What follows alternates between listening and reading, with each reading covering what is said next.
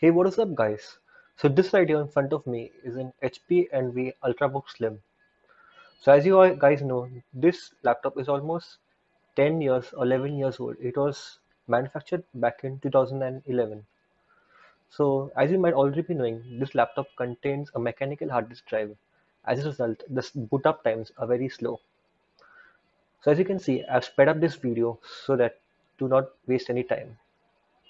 As well as refreshing the desktop also takes a lot of time, and even opening up applications uses up a lot of resources, and as well as it gets really hot.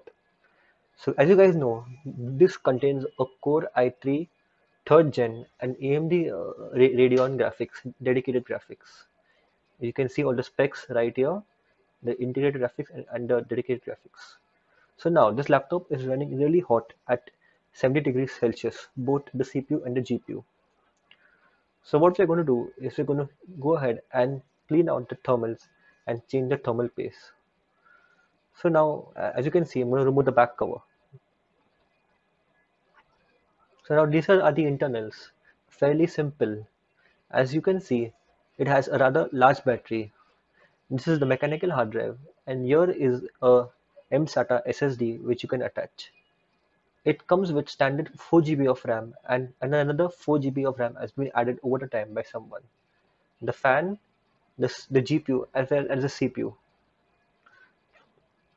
So now what we're going to do is we're going to go ahead and remove the fan, and as well as remove the heat sink.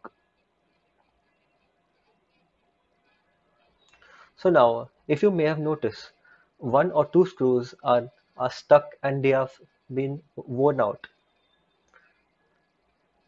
So how to remove this is that to take a plier and to twist the screw with it.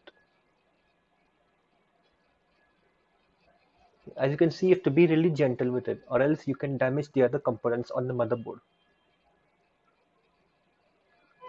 Now we can just go ahead and take a big Phillips head screwdriver and remove it the rest of the way.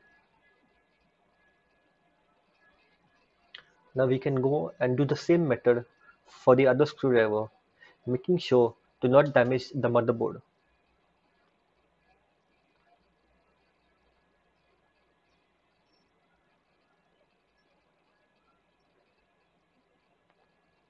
Once again, when the screw is loose, you can go ahead and take it out with a bigger Phillips head screwdriver. So now as you can see, I've removed the heat sink and I'm going to clean away this dried out thermal paste. This thermal paste is not very much dried out, so as a result, it will take quite a lot of effort. Over here, I'm using hand sanitizer, a toothbrush, and a cloth to clean out the CPU and the GPU. But be very careful as there are small components attached on the CPU as well as the GPU, and b- accidentally breaking either one of them will result in the laptop not functioning again. So now after you are done, just dab a cloth over it. Now to clean out the fan and the heatsink. So now what you're going to do is you're going to go ahead and open the screws in the fan.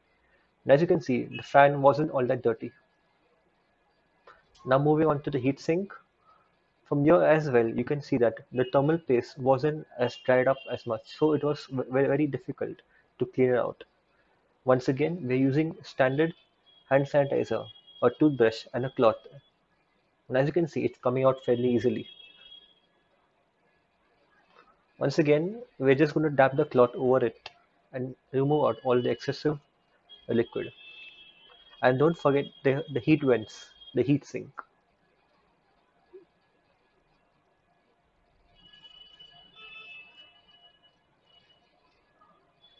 So now once that is done, we can go ahead and apply some new thermal paste.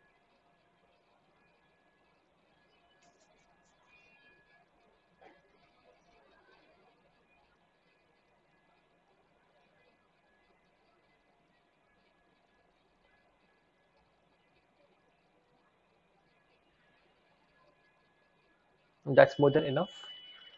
Now we can go ahead and place the heatsink back on the CPU and the GPU as well as aligning it with the fan. And now we're going to go ahead and put the screws back in. Now we're going to reattach the fan back into its place, making sure to that the fan lines up with the heatsink. Don't forget to connect the fan. And another upgrade I did to this PC is test an Msata SSD, a 512 gigabyte SSD, to make sure this laptop runs a whole lot smoother and faster. I forgot to record that part, so I'm just put up images on the screen. Now we're going to go ahead and close the laptop and clear up a bit. So now we want to go ahead and plug in our install USB and press the F12 key. And when we come to this installation window, you can see the drill. Now you know the drill. Format the SSD and format the HDD as two separate drives. And there you go. Thank you so much for watching.